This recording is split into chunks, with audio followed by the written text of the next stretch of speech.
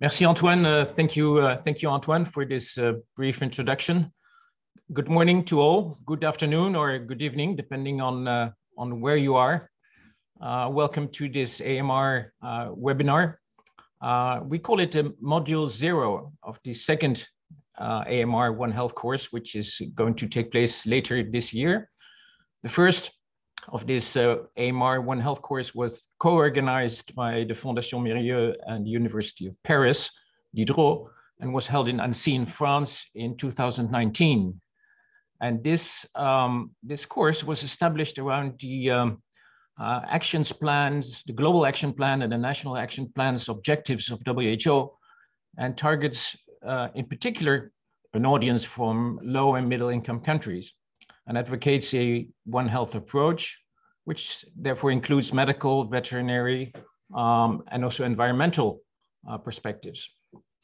The course is the latest edition of a whole series of courses that are being organized by the Fondation Mérieux.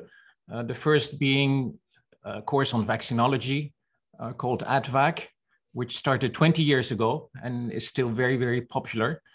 The second one was a course on diagnostics of infectious diseases that started 10 years ago. And then now we have this AMR One Health course that started 2 years ago.